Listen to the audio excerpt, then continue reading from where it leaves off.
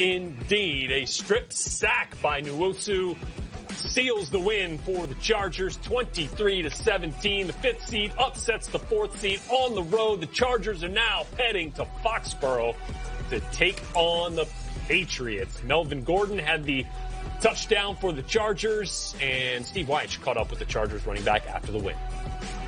All right, first off, Melvin, you guys won another game away from L.A., but this one is the most important one because now you're going to the divisional rounds. Just what about the overall performance? You know what? We did what we needed to do. We didn't convert in the red zone like we should as an offense, but we did when it counted. That's why we got a good kicker and we got a solid defense that came out and played lights out today, and they helped us. So we got the job done, and we scored enough points to win. That's all that matters. That said, you got your team's touchdown here on a crazy sequence where, look at you dove in, they ruled the fumble. What about that sequence and then the fact that you were able to finish that off with a touchdown? Yeah, well, Weddle made a good play, man. It was a wide open hole. I didn't think he'd get there. I tried to, raise my legs, and he kind of caught me. I knew it wasn't a fumble. I knew, if anything, I was down by contact from the ground. So I really wasn't worried about that. It was just the opportunity to get another chance to get in there. And they gave me another chance, and I just, put it on my back, and the offensive line put it on their back for us to get in there and make something happen. Lastly, what about the way your defense rose up? This was an offense. You saw them a couple weeks ago. They gave a lot of problems, and they shut them down there, and then they finished it off at the end. Man, they did what they needed to do today, man. Them boys played lights out, man. Tremendous amount of effort, heart, turnovers. Man, they did everything we needed for them to do, man. As an offense, like I said, we weren't that explosive offense as we usually are. We usually come out and play, man, but they played well for us today, and they made up for it. All right, you got another story for your next Uber driver? We're going to find out. All right, All right, Steve Wyche there with Melvin Gordon. And so there you go. The Chargers as the 5 seed now heading to face the 2nd-seeded Patriots from Gillette Stadium in Foxborough on Sunday at 1:05 Eastern Time kick on CBS. And Tom Brady, who has not lost a divisional round matchup since 2010, little Instagram post. Hey. I got my money on Phillips. They get in a fight. I like it. Do you? I said it's a fight. Scrappier, maybe. Yeah, he has the scrap to him. Country boy, man. Should be fun when these two get together. One has a wealth of Super Bowl experience. The other, none. Brady and the Patriots have made a habit of getting to the AFC Championship game. Can Phillip Rivers and the Chargers stop the streak of AFC Championship game appearances for the Patriots? How would they do it? Yes, they can. They can do it. First of all, their defense is playing lights out all year long.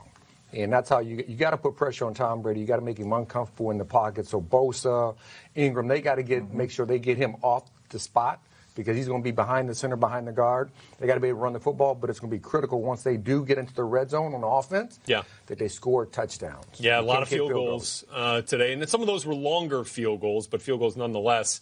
Michael Badgley was 5 of 6 today for the Chargers. It was actually the most any Chargers kicker has ever made in a playoff game in franchise history. So what are your thoughts here, James, on this matchup here with Chargers and Patriots, something that makes a difference? I've been rocking with Filthy Phillip Rivers all year long. I think this is filthy. Why is he so filthy? Man, I had a cup of coffee with the Chargers, so that's just a nickname I gave Filthy. But I like their matchup against the Patriots. They have a bunch of big-time receivers that can make plays. You got Mike Williams. You got Keenan. You got Tyrell Williams. You got guys that can make plays. They don't have a pass rush like Baltimore has. They don't have a defense like Baltimore has. I think Filthy is due for a big game. He's going to spread the ball around to a lot of those playmakers. I like them in this game. What's the path of victory for the Patriots offense? It's a little void of the normal weapons that we've seen here from the Patriots. This is not the Rob Gronkowski that we've seen in recent years. It's Julian Edelman in the run game. Is that how you do it? I think you got to lean on Sony Michel and the run game to try to get this victory. And you want to keep Phillip in that offense off the field. You know that your defense is not as strong as it usually is. You guys are giving me that look like he missed the field goal, but Filthy Phillip Rivers. And what happened? Cody Parkey missed the field goal. Hit the left upright and out. Wow. The Eagles are going to win. Well, anyways, back to what I was saying, man. They got to run the ball with Sony Michel. Wow. And this is one of those instances where the timeout pays off. Because on the first attempt, Doug Peterson called the timeout. Oh, my. And on the second attempt, Parkey misses. It's going to hit the left upright, and with 5 seconds to go. And what happened is that he called the timeout. Parkey turns around and starts shaking his head like, I can't believe he called the timeout, but you knew he was going to call the timeout. So in your mind, you can't let that type of play or that type of call for opposing team get into your mindset. Oh, that's definitely a meme right there. Oh, my goodness. You saw the look on Akeem Hicks' face. Oh, my God. Good, not good. Oh, man. Oh, kickers. You know, you think about it, when it hits the upright, an inch or two the other way and it slides in instead of bounces right back out. Matt Nagy ain't moved. He been like this the whole time.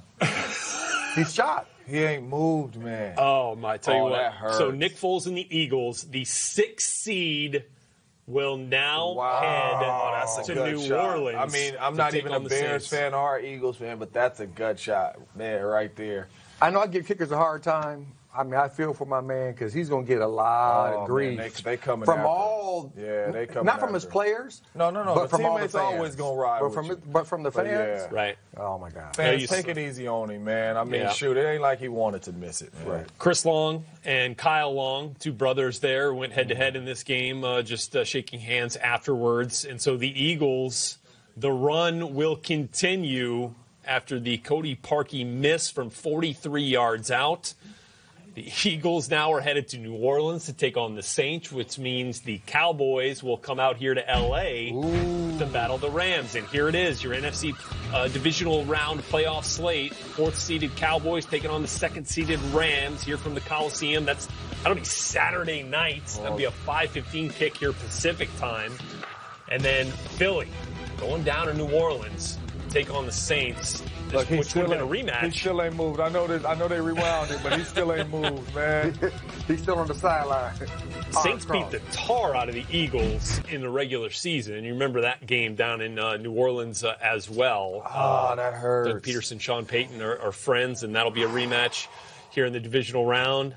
Oh, and then they're going to flash back and show all his missed kicks. Come on, man. Don't do him like that. They're showing all his missed kicks. That's like flashback and showing all the receivers' drops or something. Right. Come on, man. Don't do that. Stick with us. Game Day Prime is coming up. As a matter of fact, we are just getting ready to send you over to the fantastic crew over at NFL Game Day Prime. Carissa Thompson with the gang of Hall of Famers. Shannon Sharp, LaDainian Thompson. Is what?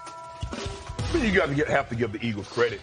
They played well. They come in on you go into someone else's building because it's been a playoff for the last 3 weeks for them. They had to win every game in order to get to this situation. So clearly they're a resilient ball club.